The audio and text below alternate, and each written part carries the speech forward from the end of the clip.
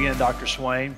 I invite you to turn with me in your Bibles this morning to the book of Isaiah, Isaiah chapter 6. Our sermon this morning, our Convocation sermon, will be Isaiah chapter 6, verses 1 through 8. Isaiah chapter 6, verses 1 through 8. Read with me together.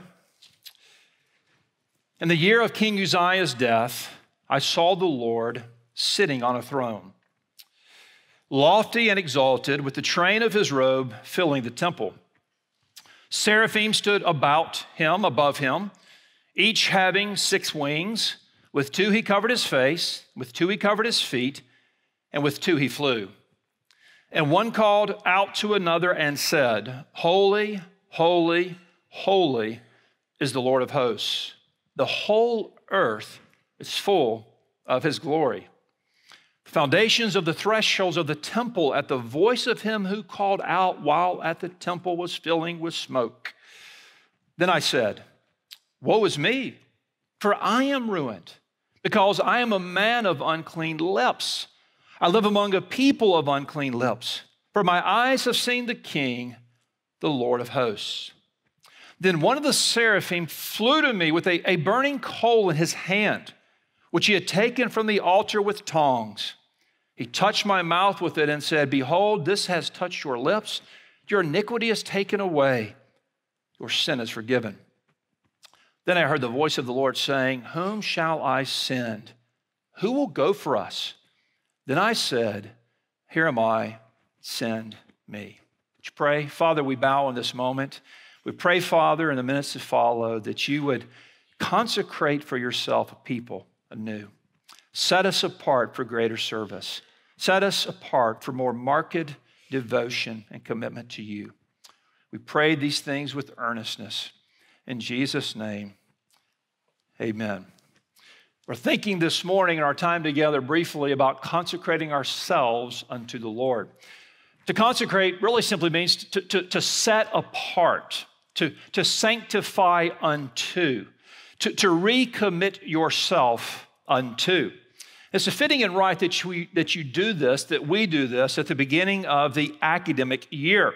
For all of us, faculty, staff, students, onlookers, trustees, lay people, all who are here today, because regardless of where you are in Christ and regardless of what your calling in ministry is or isn't, all of us as believers in Jesus, if we want to be more faithful to serve him and more fruitful in that service, a renewed setting apart moves us in that direction. Moreover, to do that, it's good to come to terms with these passages in Scripture that remind us anew of the character of God, the character of Christ, the ministry of the Holy Spirit, that confront us anew with the holiness and the sovereignty and the power and the majesty of our God. And we must confess this is a need, an urgent one, but it's also a counterintuitive reality. The society we live in 2019, we are not given to pausing and thinking about weighting things. Busyness, clutter, triviality, entertainment, all of those things occupy our time and fight for our attention, and thus to pause and reflect on the grandeur of God is something of an interruption, but a needed interruption. Moreover, to think about this passage and our calling is helpful to remind us of the gravity of our work. When people ask me to describe in Western Seminary, there are a lot of different ways I describe it, but one of the most frequent ways I say is the campus is a cheerful place. People are happy. If you were to be on our campus, you would sense people who love being here and love God's call in their life, and there's a winsomeness and a cheerfulness in this place. If you were to eavesdrop on the Vivian house tonight, what would you hear coming from the Allen family? Probably the most common noise is laughter. We're a happy people. I'm a happy man, though I'm serious about that work. And it seems to me there is indeed a biblical reality to that we are called to a winsome seriousness, a cheerful devotion, a happy sobriety as who we are in Christ, what he has called us to do. But there is a weight and a gravity behind all of this. It struck me anew over the summer. I had the opportunity to preach in a number of different Southern Baptist churches, and as is often, you do after you preach, you're out in the kind of the big foyer area, visiting with church members and greeting folks who want to come up and say hello. And I was there. My wife was nearby, and this young man came up to me like he was probably early 20s, and big old smile on his face. And he came up to me and he said, "You are awesome." And I said, "What was awesome?" He said, "You were." And I said, "Well, that's kind." He said, "No." He said, I'm going to do what you do." And I said, "What's that?" He said, "I'm going to be a pastor. I'm going to be a preacher like what you do. I want to do that. That was awesome." And he said, "So like, what do I got to do to be a pastor?" And I said, "Well, it's, there's a process there." And I said, it's not like you just don't announce it in exuberance in the foyer. I said, number one, God has to call you to ministry. God has to call you to that. That's not something that we can humanly engineer, but God has to call you to ministry. I said, secondly, Scripture has to verify that calling. 1 Timothy 3 in place is that your life it aligns with that. I said, thirdly, a church has to recognize that and see that and affirm that calling in you. I said, fourth, you have to be prepared for ministry, and that's usually a process of mentorship and often studying a seminary like the one where I serve. And I said, then fifthly, there's got to be another church who believes in you and wants to hire you, and they actually call you to come serve on their ministry staff. And he said, "That's all it is? I am in." Let's start this over. You're not hearing me well this morning. But he was a sweet young man, and who knows what the Lord is going to do or not do with him. But I was struck in that moment and knew of ministry is actually a very serious matter, is it not? Now, as I speak to you in the room today and those watching via live stream and video later, there are a variety of callings. Some of you in the room this morning are dead set on the mission field as quickly as you can get there. Others of you are dead set on the pastorate as quickly as you can get there. Some of you in the room come to seminary this morning feeling God's call, having been affirmed in that call by a church, but to be candid, that's a little opaque. And a part of your time here is to visit with professors and build friendships and involvement in a local church that helps to clarify that calling and give direction to that calling. And we're eager to do that.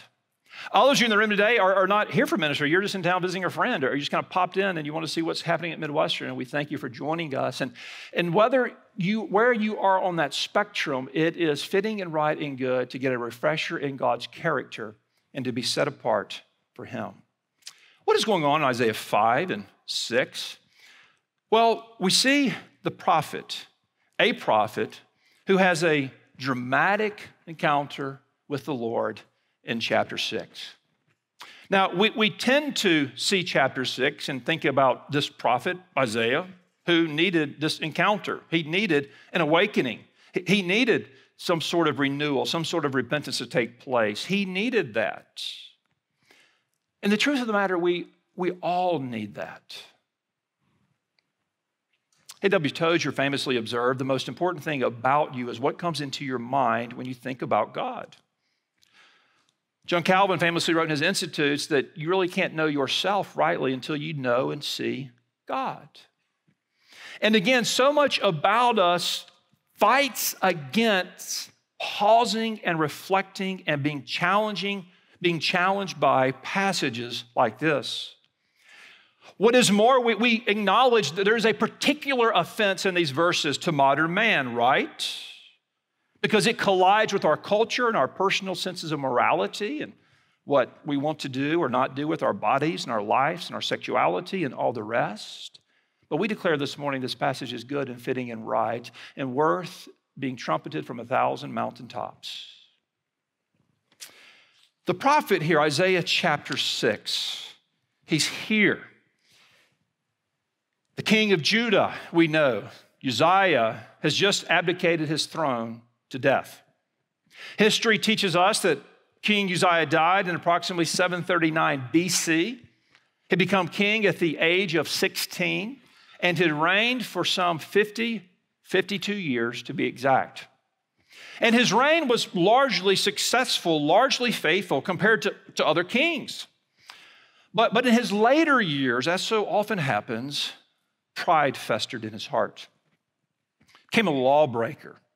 He brazenly entered the temple, treading on ground reserved for the priest, and God judged him and struck him with leprosy, and Uzziah died.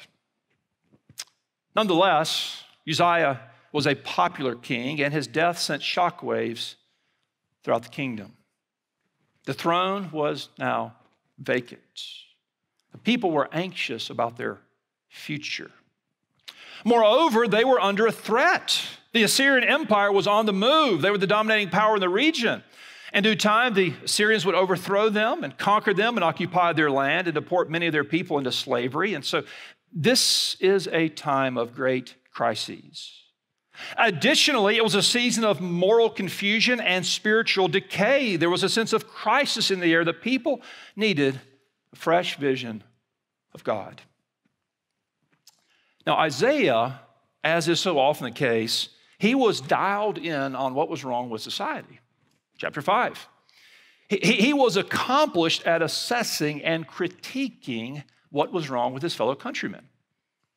Places like verse 8 of chapter 5. Woe to those who add house to house and join field to field until there is no more room, so that you have to live alone in the midst of the land. In other words, this is like basically materialism. Woe to you who are stockpiling things and adding house to house and thing to thing. And he's calling out materialism.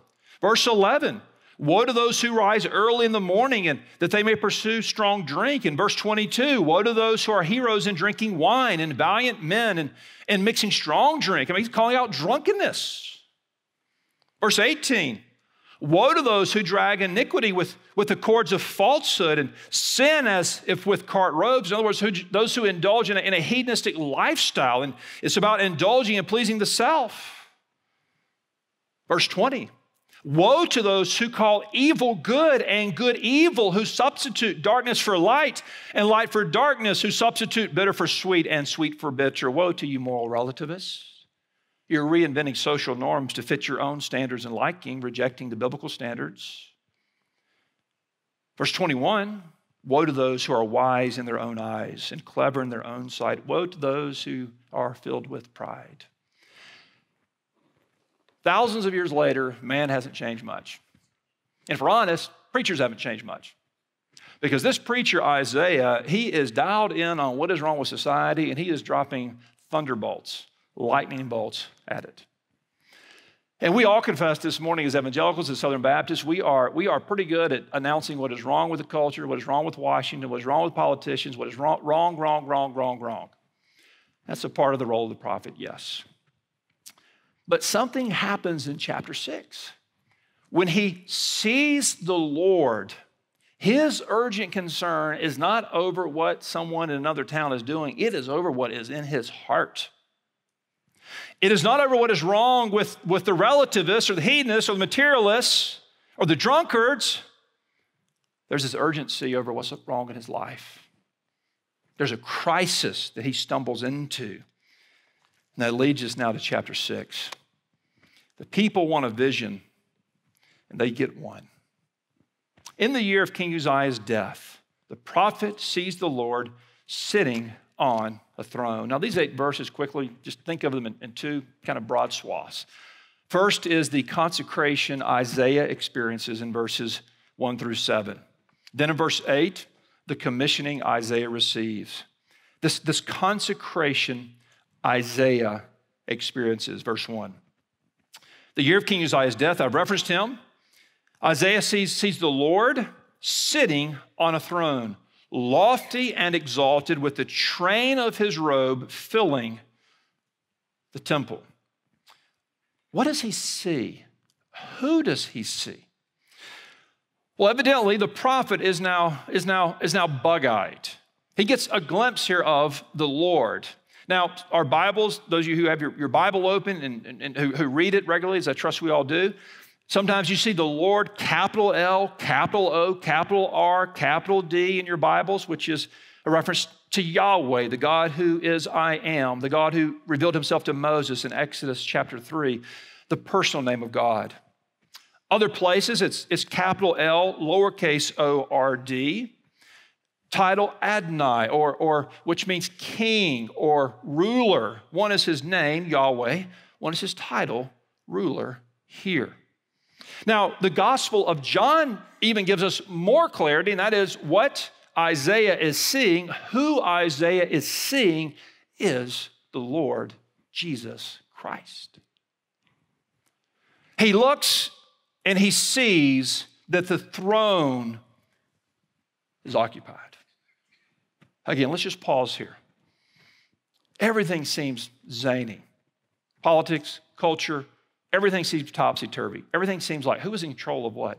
Middle East, Asia, South China Sea, Europe, South America. It looks like it's accelerating at a pace of more and more disruption, more and more unpredictability, more and more volatility. And it's easy to ask who in the world is on the throne, but Scripture teaches us the Lord is on the throne.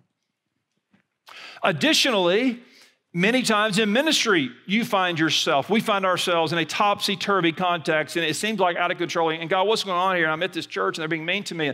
And what do you call me to do? And it's easy to almost conclude that God is impotent and is not able to affect his will, or he's preoccupied with another galaxy somewhere. But I want to remind you that this Lord who's on the throne is a personal Lord.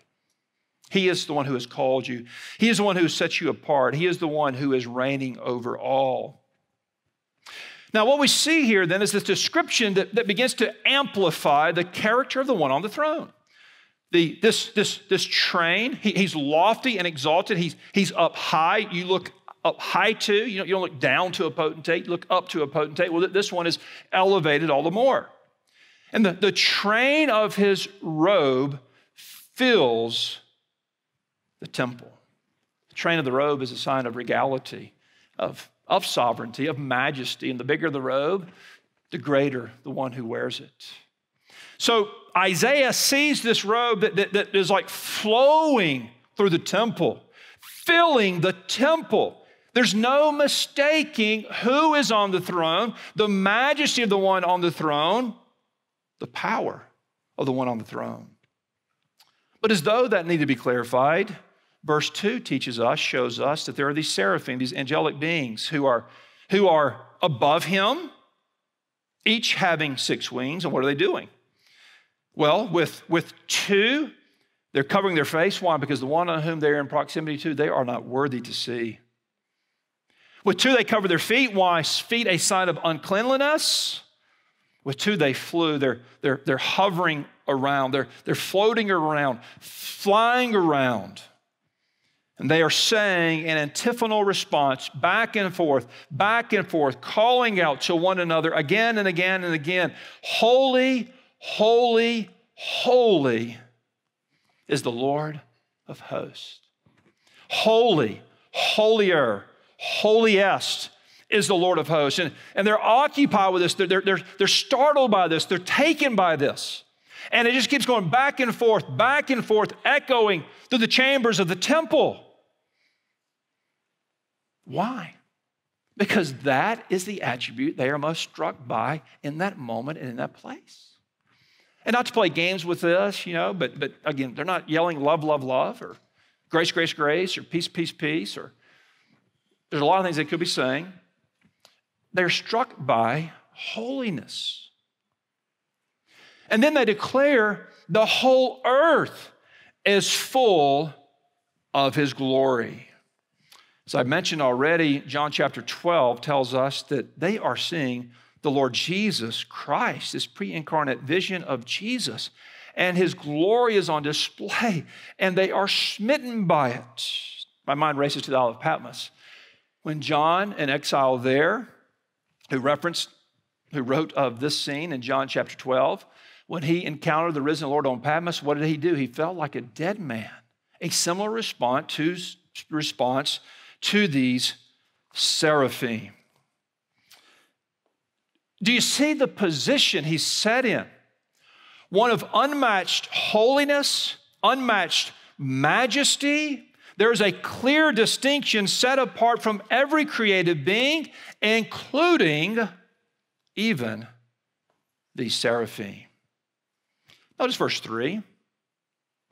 They call out, they're declaring that back and forth, holy, holy, holy. Now, I don't know about you, but I think I might get bored doing that day after day, year after year, century after century, millennia after millennia, eternity past, eternity future. But then I am reminded If we were to somehow enter that scene and go up to one of the seraphim and tap him on the shoulder and say, aren't you tired of saying that? Are you kidding me? They would respond. The holiness that is before us is so unspeakable, so unfathomable, so incomprehensible that we will not get over the character of the one in whose presence we are. That's verse 4. What happens here? The foundations of the thresholds trembled at the voice of him who called out, while the temple was filling with smoke. It's this scene that shakes the temple. And there's smoke here, not produced by a fog machine. There's smoke here produced, generated by the presence and activity of the Lord. How does he respond? We're about to see. Isaiah quickly is sobered. His first response is, woe is me. I love reading presidential biographies and do that. Can always have one or two going over the years. And to me, one of the most interesting and tragic presidents we've had in American history is Richard Nixon. And, if you look at what he accomplished before my time, I wasn't born yet, but reading, his administration accomplished a lot. He liked to play on the grand stage, international activity, going to China, negotiating with the Russians, navigating Vietnam, and all the rest. And kind of the great irony of Watergate is, if anyone didn't need to break into the DNC to get reelected, it was Richard Nixon. He won in a dramatic landslide that really had nothing to do with a few scraps of information from the Watergate Hotel. But the more you read about the Nixon White House and memoirs and people like Chuck Colson and others, you learn of how everything in the Nixon White House was choreographed. And so Chuck Colson would write about how when President Nixon was going to meet with someone, how they would put these people through the ringers and they would come in and show them this and show them that and butter them up. And by the time they get action to the Oval Office to meet with President Nixon after this multifaceted, staged, choreographed process, you could have the mightiest man on the planet, melt like butter before President Nixon. They were in awe by being with the president in that Oval Office. That doesn't compare 1 ounce to the throne room. Isaiah is struck, and his concern, note, goes immediately from 5 and the condemnations of his countrymen to woe is me. This is this dramatic moment that scares him to death. Woe is a word of self-renunciation, of self-judgment, of self-condemnation. And it's not woe are they, it's woe is me, not woe is she. It's woe is me. I am ruined. I am cut off. I am destroyed. He's not saying, this is kind of intense and I might die, or this is kind of intense, this could be my, no, he's saying, I am like dead. Woe is me. I am ruined. Why? Because I am a man of unclean lips.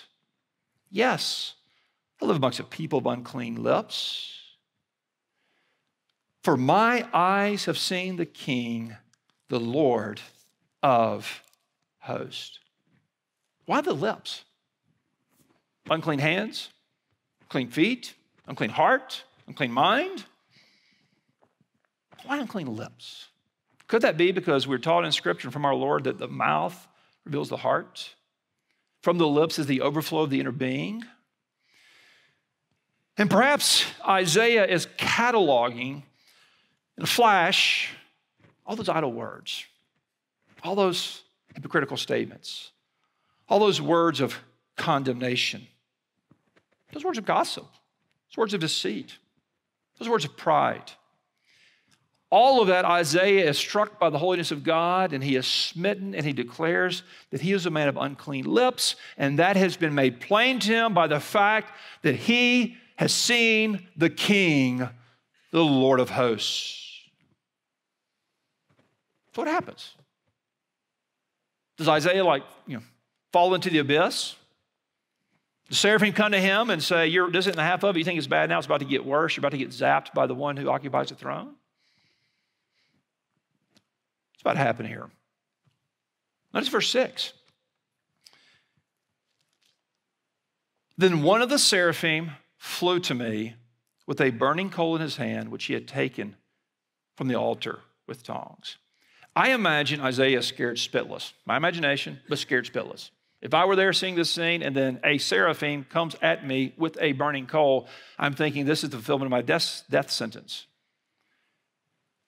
But he comes in verse 7, he touched my mouth with it and said, behold, this has touched your lips. Your iniquity is taken away. Your sin is forgiven. Here's the glory of consecration. God, in His infinite grace, He doesn't leave us in a state of contrition and brokenness and humility and repentance. He lifts us up. He's not a God who holds our head underwater. He's a God who lifts us up. He's not a God who tortures us with the haunting of our consciences. He's a God who forgives and lifts us up. He is a God who restores. And we're all here today as followers of Christ because in our own way, time and place, setting, we have experienced that in conversion. And perhaps as we start a new academic year, we need to experience it again in consecration. I believe for the greater one is set apart by God, the greater one will be used for God. The lower one is brought in the presence of God, the higher one is lifted up in the calls of God. Isaiah here is processing. He's reflecting. He's flying. Now he's been forgiven. Well, notice verse 8. Verse 8. Then I heard the voice of the Lord saying, whom shall I send? Who will go for us? That is a voice that has echoed through the ages and echoed into the lives and hearts of so many of us in the room today. For me, I was in college contemplating walking away from my college basketball scholarship and college basketball team. I had been converted my freshman year in college, began to sense in my own unknown way a call to ministry kind of my sophomore and junior year. It became more pronounced, more intense, more clear. And a moment of crisis in Romans 10 and 1 Timothy 1 and 2 and 2 Timothy and Titus and processing and then in our own way hearing and receiving that call, whom shall I send? And in that context, law school begins to seem awful trite for me. In that context, a career in politics or some other profession seemed very second class. For me in that moment, it was just the natural, obviously, clearly like, here, let me volunteer. Here am I. Here am I, send me. You felt that somewhere along the way. So many of us have. To be used most effectively for the Lord in such service, we must first be brought lowly before Him in consecration. So what Isaiah says, here am I, send me. My first commencement I got to preach was here, December of 2012. And we were in the old chapel, and which is now the Spurgeon Library. And we were in there and kind of packed in there for commencement. And I preached that morning. And in the sermon, in the context of the sermon, I challenged the graduates who were there. I said, don't be a minister who's about the business of building his resume. Don't be a minister who is here merely to get credentialed. Don't be a minister who's about calculating, strategizing about, I can do 3 years here and can get promoted there and 4 years there and I can go here. Don't. I said, here's what you do. Toss your resume to the wind, drink a 6-pack of Red Bull, and just like go preach to anyone who will listen. And I still believe that and still mean that. The passion to go and to preach and to teach and to minister ought to bring about us a little bit of reckless abandon. As a footnote, I got a letter in the mail a few weeks after that commencement sermon from an elderly lady who rebuked me for encouraging our graduates to drink alcohol. Wrote her back very sweetly, informing her that Red Bull was a caffeinated drink, not a beverage one. But I would still say that to you this morning, but not on the back end of things at commencement, but on the front end of things at Convocation. Let's be a people who are serious, who are cheerful, who know that calling, who believe that calling, who've encountered the Lord. We go about life and ministry with ambition and drivenness in good gospel ways to such a degree, there might be an uncle or daughter or parent or friend who thinks, you know what, they kind of act like a religious fanatic on occasion. That's okay. Would you pray with me? Father, we come to you this morning. We pray indeed a prayer of consecration. Father, help us to be faithful. Help us, Father, to be cheerful warriors who are pursuing you, living for you, going about the business with a weight, but with a joy, knowing and believing this year is going to be a great year for growth and for church and kingdom impact. In Jesus' name we pray, amen.